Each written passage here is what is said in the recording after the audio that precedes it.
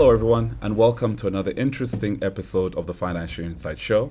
And with me in today's episode will be the chairman of the Business Coalition Taskforce, who is going to be sitting down with me to have an interesting conversation about the organization he represents, as well as other important pertinent matters. So stay tuned for more insights on this episode.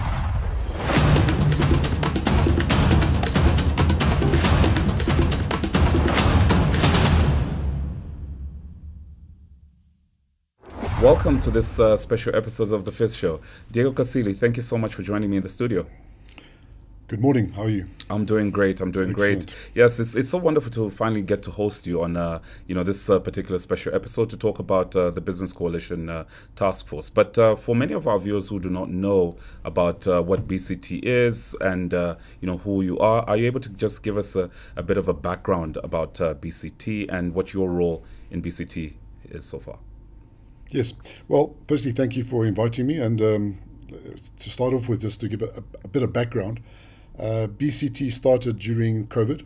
It was a reaction to the harsh conditions that came about through COVID and some of the economic problems that we were enduring at the time. So we formed an association called BCCET. Which then evolved into BCT. Okay. So that's how it started. Okay, all right. And from inception, how would you say this particular grouping has evolved over time in terms of your participation trying to assist government with its activities? Well, I think the evolution has been pretty good. We have a group that follows us, which is about 750 individuals, and BCT itself has a membership of close to about 80, 90. Fundamentally, I think we've tackled several layers of policy, and we continue to do so. Okay. And, essentially, what would you say is like the primary mission for BCT itself? Well, I think the primary mission is to bring to the attention of government the difficulties that private sector, be it big or small, is encountering on a daily basis to essentially operate in Zambia. So we basically listen to our members and also to many of the individuals in the public, and we glean information and try and find policy issues that we can address that could essentially create a better platform for business to operate from.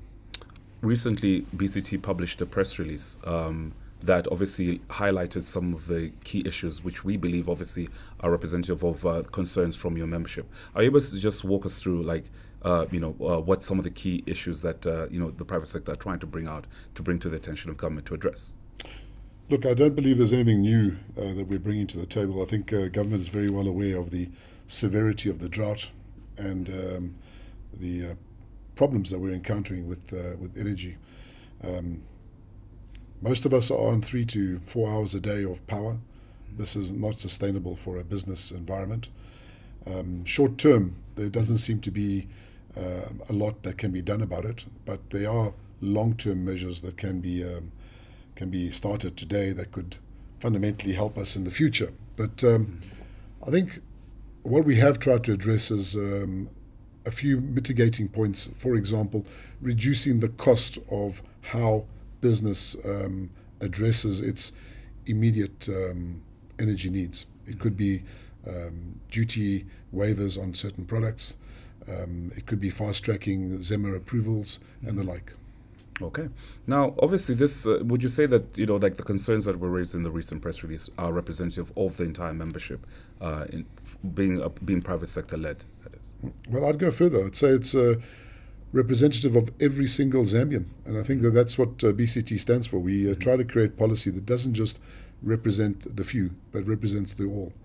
We're all short on power. We all are very distressed by the current situation, and I think the measures that we requested in our statement are measures that benefit all Zambians and all people operating in Zambia.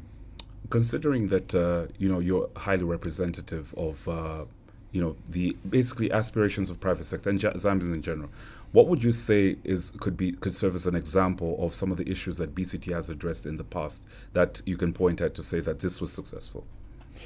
Well, firstly, I wouldn't say that the word successful should be brought into this discussion. What we have addressed currency, we've addressed taxation, we've addressed employment, we've addressed statutory bodies, and we've addressed energy. These are the 5 major points that we've addressed. To date, I can say that we are still waiting for results from that exercise. And I think that we live in hope that at some point in time we will get the desired reactions or policy changes. I'll deviate a little bit because we also want to just find out in terms of impact, because you've eloquently elaborated, how coming together as private sector can bring meaningful change. What would you say is, in your view, some of the more tangible things that you would, as BCT, you would like to see for growth to actually be achieved in Zambia?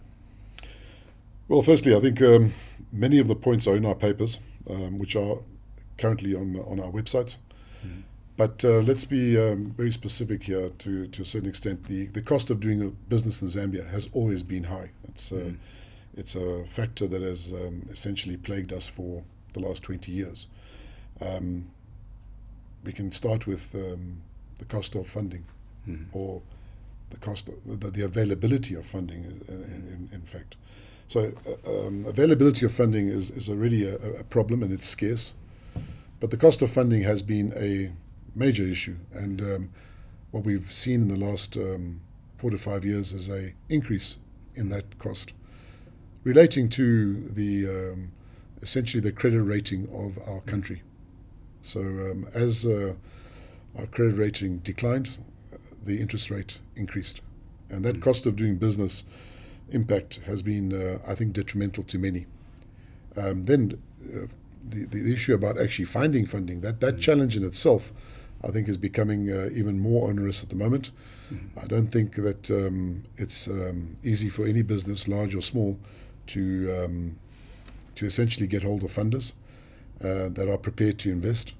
And this is all a consequence of profitability. Is Zambia a profitable destination to invest in?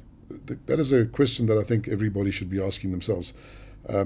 My personal opinion is, at the moment, at this point in time, it is difficult to make the kind of returns that funders are targeting, and that continues to be a major problem. Then there's the fact that I'd say coming into Zambia as an investor is very easy. The hurdles of actually creating a company, registering yourself, and essentially starting the initial process is simple. The real problem is how you eventually have to deal with the many facets of our bureaucracy. And that only comes in once you've established yourself and start actually operating. And I would say that level of bureaucracy is a major hindrance to investment today. From your experience, is meritocracy an issue that also, begs to be addressed as well? You've obviously, been operating for several years as a business. Do you feel that that is something that is also lacking? Absolutely. Meritocracy in business exists. I mean, most business people will hire the best man for the job at the rates that they can afford. So I think that debating meritocracy amongst the business community or private sector, large or small, is not really the point. But I think that meritocracy at government level needs a lot of work, and there definitely are major gaps that need to be addressed. Right. Regulation has been something that we've also picked up that many in private sector have complained about. Is that something that BCT members have obviously brought up, and have you also officially raised this issue with government? Yes, the issue is raised continuously, and the best way to describe it is that we as private sector feel that we get bombarded on a weekly, monthly basis by legislation changes that we need to comply with. And this bombardment is starting to create fatigue. And when I say fatigue, serious fatigue. Many businessmen do not know how to cope with the level of change that these policy requirements impose on us. And we bring this to the attention of government in many forms and shapes. Yet there's been no slowdown in that process, and we are very concerned that at some point in time the fatigue that it's creating could lead to people actually making the decision to eject themselves from this economy in one format or the other. For example, retirement, just to cash in what you've got and say, okay, well, I'm going to sit on the sideline now and watch, which could lead to job losses. Right. Now, looking ahead for BCT, with the turbulence that's there economically, what would you say are primary goals, aside from staying alive in business, but the primary goals over the next 3 to 5 years? Well, I think the primary goal is staying alive, and let's be frank. With the current energy crisis that we're facing, the choice of how you stay alive is becoming more and more difficult to find. I mean, the choices we have available for businessmen to actually cope with the energy shortage are immense. I mean, let me give you an example. I mean, if you price 1 megawatt of solar power at plus minus $1 million United States dollars, it's an enormous capital outlay that business will need to find just to produce 1 megawatt. And that is not productive money spent. It's productive in the sense that it creates energy, and that is an absolute requirement. But it's not actually adding any growth to the model. And also the fact that if you do make the decision to spend that kind of money on increasing your personal energy needs, you do it at the expense of not doing something else. Okay, so there is a major concern. I mean, the energy crisis is definitely going to be a factor going forward for many of us to decide on how we invest and what to invest in. So that, I would believe, is probably fundamental today to any businessman's plans. Absolutely. So in short, would you say that BCT will continue aggressively engaging with government to see if amicable solutions can actually be found? Listen, we have no choice. We have to engage. I mean, there's no other way. Fundamentally, though, as I said, many of us will maybe make plans to buy out of the race and cash in your chips, leave the table, whichever way you want to describe it. Is the situation at the moment to our liking? Absolutely not. We are not in an inner or outer circle of advisors to government. We are only a lobby group on policy.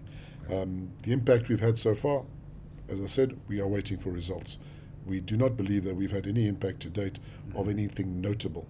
Right. Okay, our concerns over currency are probably at this point in time leading our list of many concerns. We know there's an SI coming. We have no real insight as to what that SI will be, and I think most businessmen and private individuals in Zambia are concerned. And whatever the outcome of that SI will be, there will be various pushbacks from various parts of our economy. All right. Now, Mr. Casilli, thank you so much for sitting down with me in this episode.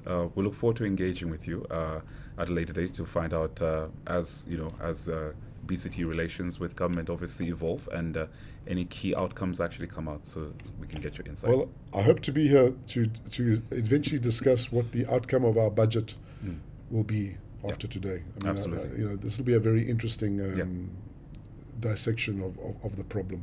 Absolutely. And Financial Insight is covering the budget today, so Excellent. We'll definitely be bringing more insights for our viewers, and we'll definitely reach out for your commentary around that. Thank you very much. Right. To our viewers, thank you so much for watching this episode. I've been speaking to the chairperson of the Business Coalition Taskforce, Mr. Diego Casilli. Stay tuned for more insights on the Financial Insight platforms and get to know.